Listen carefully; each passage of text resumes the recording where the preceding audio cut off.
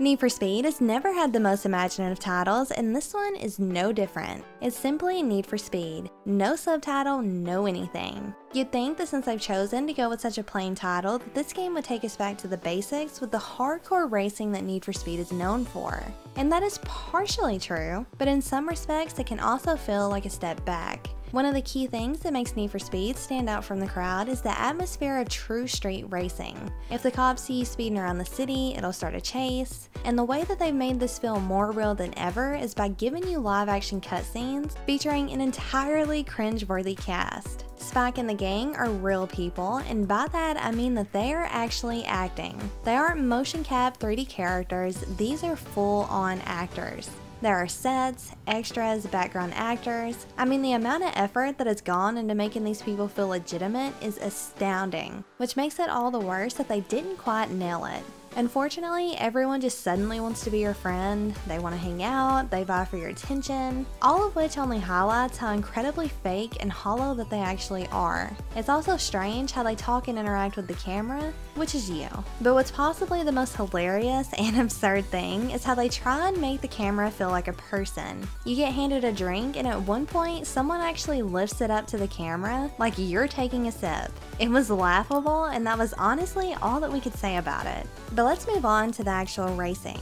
We're happy to report that Need for Speed is a very competent, if not outstanding, racer. By default, nonsense such as the brake and drift assist are turned on, which you can and should flick off for a better, deeper experience. We really can't complain about how the cars handle and feel, because it's an absolutely acceptable racing experience with neither any major pros or cons. If we were going to complain about anything, it'd be the lack of control that you can feel at high speeds, especially when equipped with drifting tires. This isn't much of a concern with grip-oriented tires, but still, high speeds can feel a little bit unusual.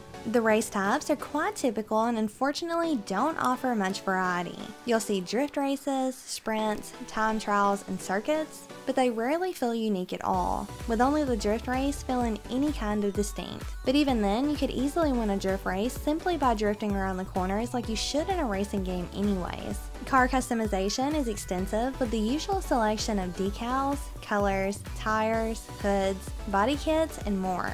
Performance can be tweaked with a variety of car parts, though for the most part it's a situation where the higher level you are, the better parts you can unlock, with no benefits to choosing a less powerful piece of equipment. The higher level gear is better, so by the end of the game the insides of your car will likely be identical to any other player. Now, as far as the PC performance goes, we can't complain about it at all. Ghost Games did take lots of time to ensure that this version would get the care that it needed. We put all settings to the max on 1080p and enjoyed an incredibly solid 60 frames per second experience, but with a 980 Ti we could have certainly run the game at even faster frame rates if we had had the display to do so. The frostbite is in great shape here too.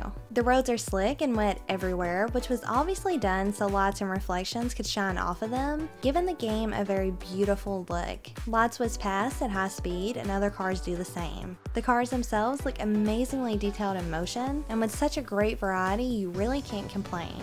Though we do want to mention a note for NVIDIA users, the recent controversial NVIDIA drivers were working fine until we used Need for Speed, which caused issues in the game and then in other games as well. Because of this, we did have to roll back to the most recent stable drivers, which we thought was something worth keeping in mind for the time being. By far, the most annoying part of the experience for us had to be the fact that other online racers show up in your world. It's somewhat frustrating when you're racing and an AI racer that's not involved in your race comes barreling down the road towards you head on, but when real people show up, things can really go downhill fast. A real player can happily decide to shunt you during your entire drift race should they choose to, meaning that you're likely better to play this game offline. With completely acceptable racing, cringe-inducing cutscenes, and a questionable online mode, Need for Speed for PC is a worthwhile racer, if not the best one available. You won't regret your purchase, but you're not likely to recommend it to all of your friends either. Maybe wait for a sale, but rest assured that this is a well-optimized port of a decent, if not amazing racer, so we gave it a 7.4.